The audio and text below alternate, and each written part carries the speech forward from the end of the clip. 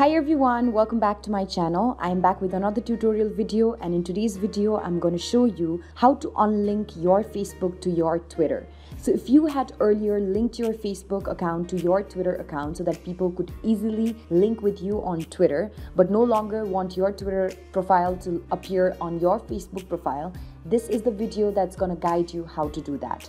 For this, first of all, head over to your Facebook app and make sure that you're already logged into your account. If you're already logged in, you will land on your home page, from which now you'll have to go to your profile. So you can either tap on the profile icon that's beside what's on your mind, or you can go to the menu section and then head over to your profile. So I'm just going to tap here, which is going to direct me towards my profile. Now here, currently on the public details section, you can see that my Twitter account can be seen here. When I tap on this, I will be directed towards a web page that will take me directly towards my Twitter account.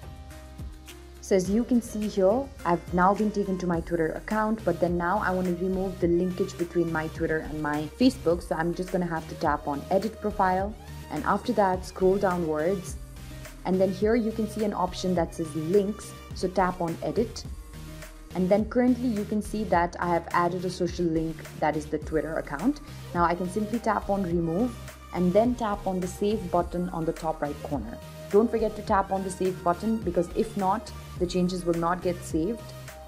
So when you go back now and then refresh your profile, you'll be able to see that there's nothing that is displayed on your public display, which means that your Twitter account has already been unlinked to your Facebook.